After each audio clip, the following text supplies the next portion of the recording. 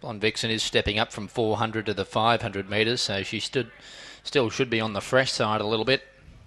And if you can find the leader in this race, it'll take you a long way towards finding the winner, I think. This is the Raleigh Robbins Memorial Maiden. Of course, conditions of this, you've got to have had at least 10 starts in a race to be eligible. 2 heats of this series, final next week. Your favourites in the 7. Green light turned on. They're set to go, Dapto. Racing now, and Blonde Vixen missed the kick, come out near last. Early speed, Avatar Princess pounced on the lead from Pristine Gem, and Circuit Magic's on the outside, railing up Pearl Kingdom.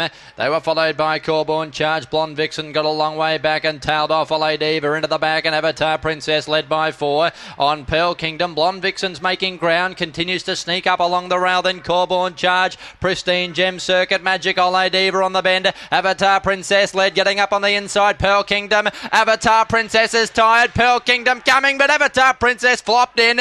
I think Avatar Princess has lasted, beat Pearl Kingdom. Blonde Vixen was close up 3rd, and Corborn Charge I think's run 4th, followed by Circuit Spirit, Pristine Gem, and near last was Ole Diva. 3's got it. 3 will get it, Avatar Princess. Just Avatar Princess, start 31, and she lobs. Well done to you, girl. She's got in.